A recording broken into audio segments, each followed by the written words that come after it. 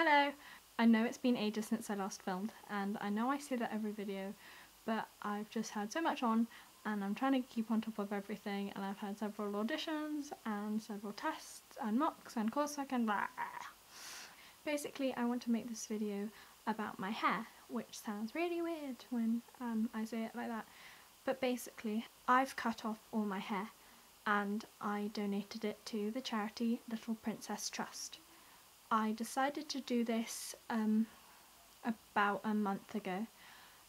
I've always known I wanted to donate my hair, I just wasn't sure when, how, who I'd give it to, anything like that.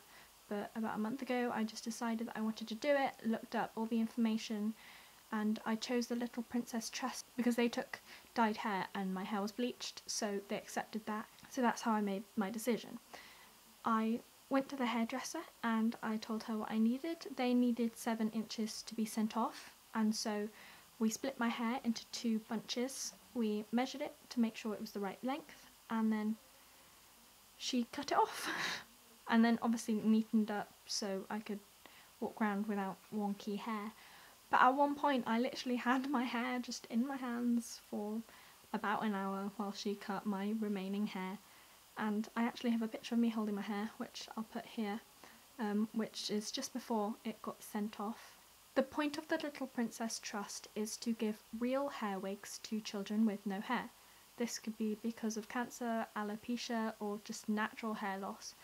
It's so kids can feel more confident if they don't feel confident in themselves not having any hair. The reason they want to make it out of real hair is they can be styled, it can be cut, it can be curled or straightened or anything like that. It just makes it look more real because it is. The charity sent me a certificate thanking me for donating my hair, but I also have a Just Giving page because the charity cannot rely on just the hair donations alone. Because sending off the hair and making it into a wig is very expensive, they also rely on donations.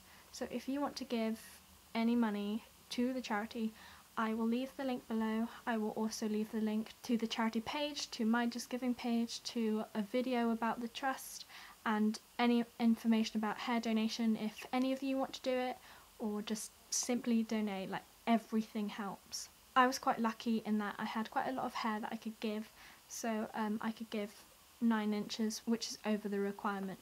But honestly, 7 inches is so much, and to give it to a child who really needs it and who will be so grateful is completely worth it. Thank you for watching, and like I said, if you want to donate, all the information is down in the description. It's a really great trust and I'm really glad that I was able to support it in any way. Thank you for watching. Bye!